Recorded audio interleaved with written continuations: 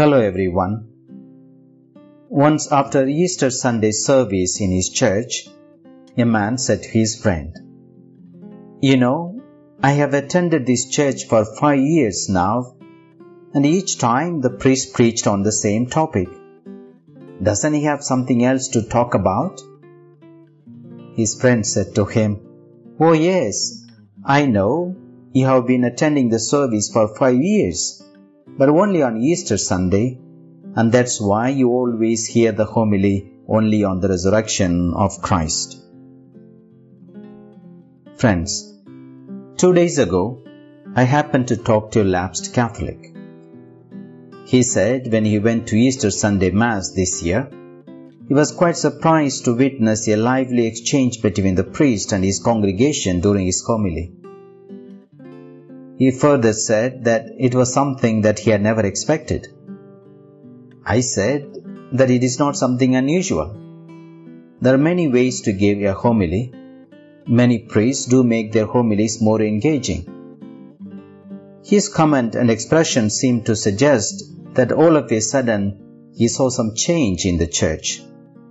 So I asked him if you thought that the church has changed much since the last time you went to church, will you continue to go?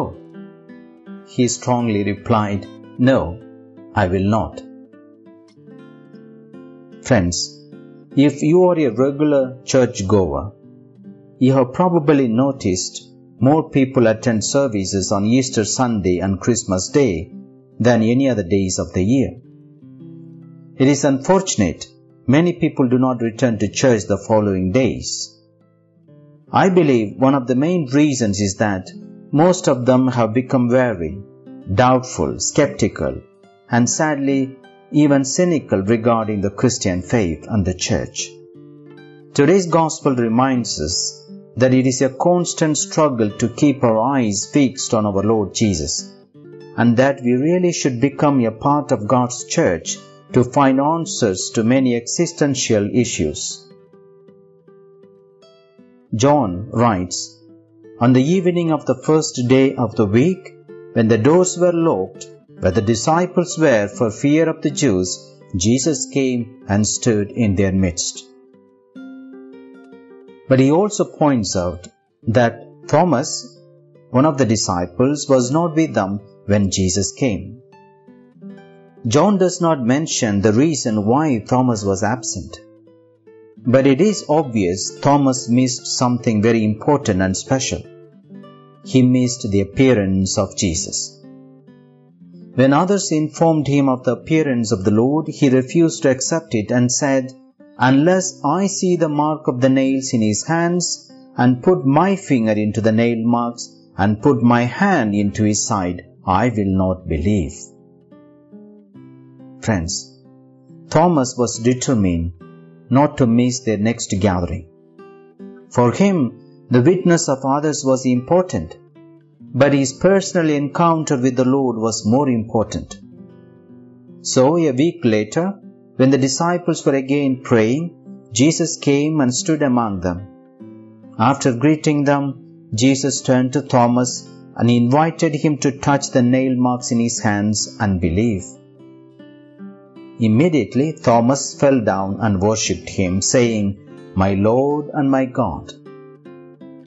Friends, it is clear that Thomas did not even stretch forth his hand to touch Jesus. When the others told Thomas that they had seen Jesus, he just could not believe it. But when he finally did see Jesus, his doubt turned into faith, his unbelief into belief. Friends, what lessons can we learn from this gospel story? Our faith is not an isolated act. We are baptized into the faith of the church. The seed of faith which is sown in us at baptism grows through the church, through its beliefs, traditions, worship, community, witness, and loving deeds. The church enables us to understand and deepen our faith. You may recall on the first Easter day, when the women went to the tomb to look for the dead body of Jesus, two angels appeared to them and said that they should not seek the living Jesus among the dead, but among the living, because Jesus was resurrected and was in their midst. And in today's Gospel, John says that Jesus appeared to the disciples as they were praying together. Yes, this was the promise Jesus made to them. Where 2 or 3 are gathered in my name, I am there among them. Friends, on the first day of the week, Sunday, the early Christians began meeting and praying together. Since then, Sunday has become the day of the Lord. It is the day of joy and the day of rest. It is the day of prayer and worship.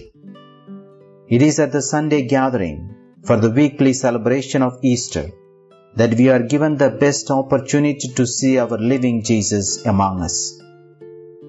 Some might say that the quality of a relationship with God or faith in God is not determined by how often we are in church, and God's love for us is not based on the number of times we attend formal gatherings of believers and so on. However, there is no doubt that attending and participating in the Holy Mass every week assures us that we are at least among God's people. It is the day to have fellowship with people of all races, cultures and languages, but worship and proclaim the same God and read and reflect on the same scriptures. It is the day we can publicly bear witness to our faith. It is the day to encourage one another and strengthen our faith and get answers to all our problems. Therefore, let us not isolate ourselves from other believers.